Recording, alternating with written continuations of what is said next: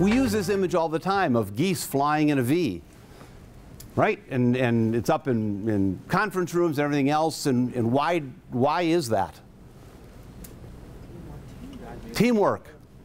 It's a kumbaya moment, right? We should all just work together and we can do a much better job. But that's not what makes that successful. What makes that successful is turbulence. This is a plane landing, and on the tip of any plane as it lands, while you can't see it because there usually isn't this nice plume of smoke, it creates this incredible airfoil of turbulence. And anything that flies back over this way benefits from that uplifting turbulence, that positive turbulence.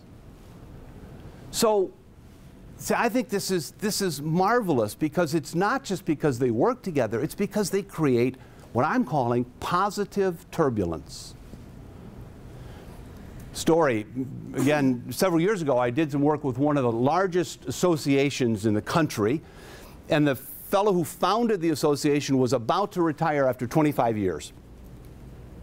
So I had a chance to sit down with him, just ask about his retirement. At one point in the conversation, I said, so what does the organization need the most as you move into the future? And he said, stability. If we knew where our finances were going to come from and it was all known and predictable, we could do so much more. Without even thinking about it, about 15 minutes later in the conversation, without even realizing these two questions were going to end up being related, I said, what are you going to miss the most? And what do you suppose he told me?